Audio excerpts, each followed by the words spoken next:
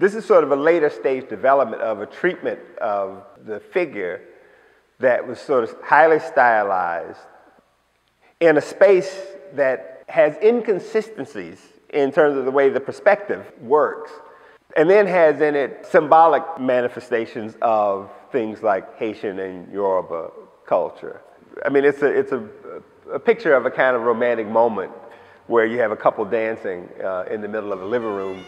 There's music playing on the stereo. Either they just finished dinner or that setup is like a shrine, because the candle, it's a sequined bottle that the Haitians make as part of what they use in the Vodun ceremonies.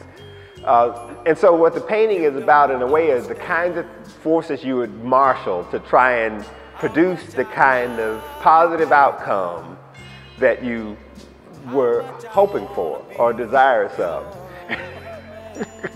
People practice deception. And a song like Baby I'm For Real, I mean, that's deception. That's deception, because the song and the actions, they're not necessarily harmonious. Charles Burnett has a film titled Killer of Sheep, one of the paradigmatic films for black filmmakers who want to develop what they would call a black film aesthetic. There's a moment in that film in which the couple dance to a Dinah Washington song. And it's like that moment in that film is probably one of the most powerful moments for me in film history, because there's a kind of poignancy, but it's so painful. So part of what I'm doing with the piece overall is to create this atmosphere, to create this climate in which there's expectation and doubt.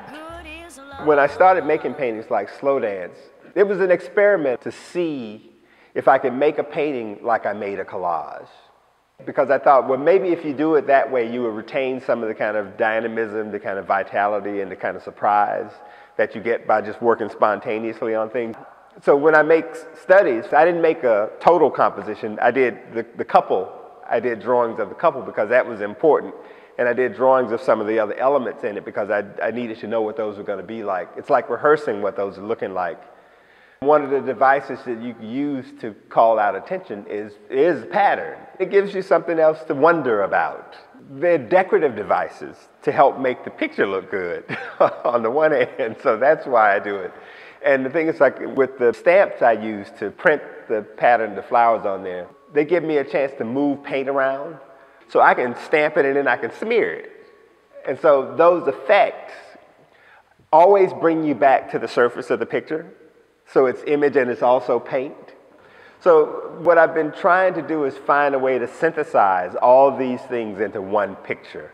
It's sort of loaded with a lot of cultural references, but it's also committed to the kinds of tactics you might use if you were just purely interested in making a pretty painting.